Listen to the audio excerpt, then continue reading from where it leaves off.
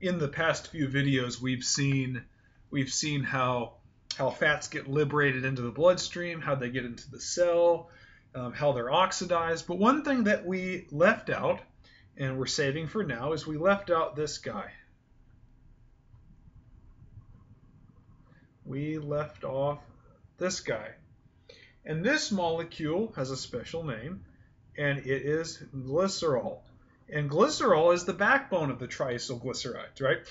The oxygens there were tied up in ester bonds with the fatty acids, but once we hydrolyze off those fatty acids with the lipases, we're left with glycerol, right? We're left with glycerol. But it turns out that the body can actually use glycerol for energy. And it's using things that we've already seen. So the first enzyme in this pathway is called glycerol, that's an E, glycerol kinase. And this reaction is going to burn an ATP and make adenosine diphosphate. And essentially what it's going to form is it's going to form something that looks like this.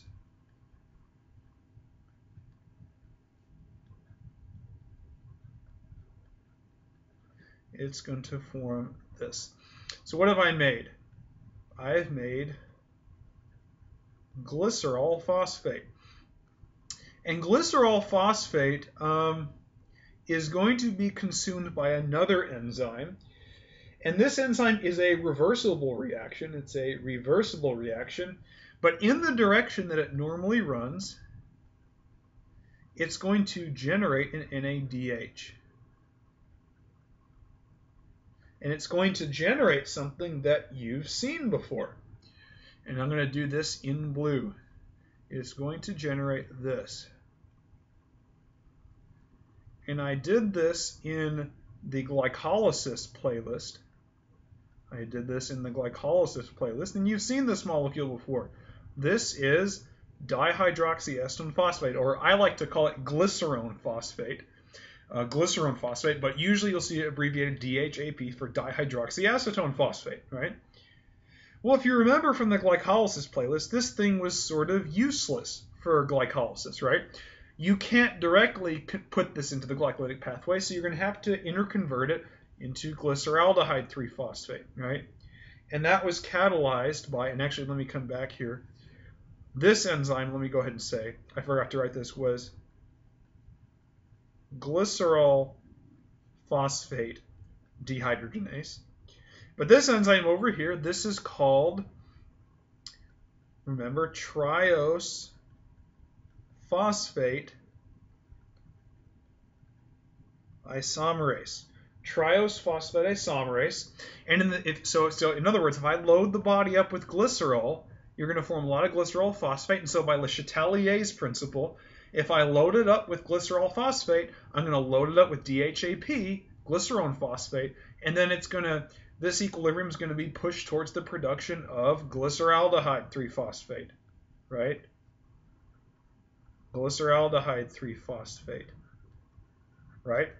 So what have we seen? Well, this one right here, this is the keto triose. And this guy over here is the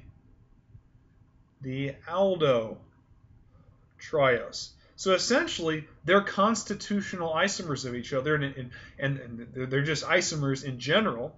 But the dihydroxyestone phosphate is the keto triose, and glyceraldehyde 3-phosphate, or we can abbreviate it, right, G3P, glyceraldehyde 3-phosphate, is the aldo triose. And if you remember, glyceraldehyde 3-phosphate can go into the glycolysis at the level of this enzyme, and that's G3P dehydrogenase. And recall that it attaches a phosphate onto it and also puts in an NAD, and you get the first NADH out of glycolysis. And if you remember what that generates, it generates something that looks like this. It generates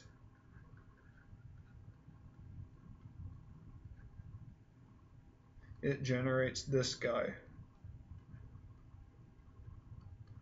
And if you remember the name of this guy, it is 1,3-bisphosphoglycerate. So we can abbreviate that like this. 1,3-bisphosphoglycerate. BPG, 1,3-bisphosphoglycerate. And of course, then that goes on to pyruvate, right? So if we think about this, right, for every one fatty acid, for every one triacylglyceride that we metabolize, we get one G3P, one glyceraldehyde 3-phosphate. And in the process of getting to glyceraldehyde 3-phosphate, we get an NADH. And so if we think about this ultimately towards pyruvate, right, for every triacylglyceride that we hydrolyze, we end up with 2 NADH, right? One of them came from glycerol phosphate dehydrogenase.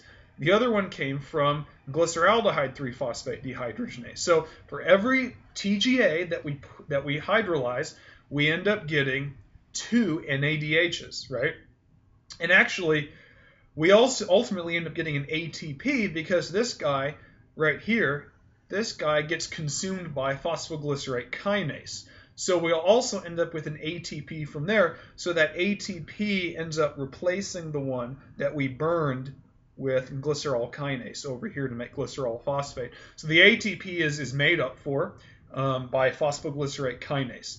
But we end up with 2 NADHs, and the NADHs, of course, go to the respiratory chain and enter there at NADH ubiquinone oxidoreductase, which is complex 1.